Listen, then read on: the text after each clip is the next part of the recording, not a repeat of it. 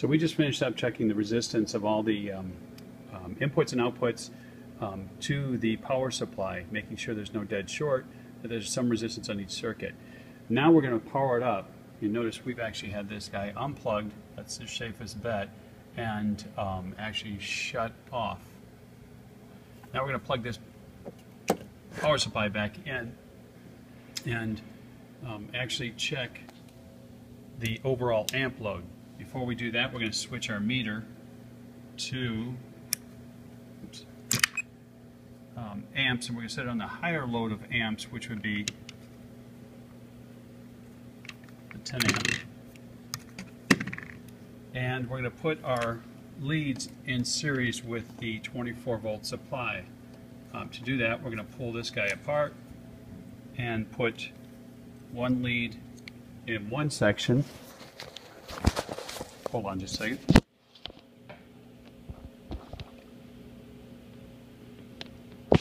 Took two hands to do that, but we've got one lead, so now the supply to this whole machine has to come through this lead right here into the multimeter and supply the circuit by coming out the other lead and feeding our terminal block.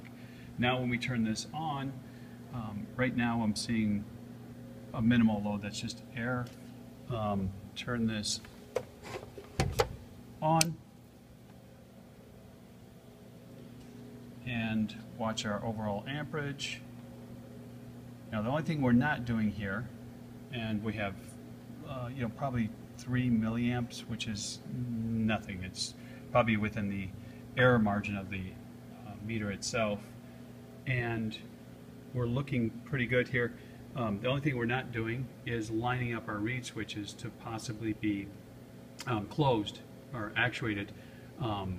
Using a magnet, we can come along and trip most of the reed switches, or just placing the gripper so that it's both open and closed to make sure that the amp draw when we do that isn't higher or significantly higher.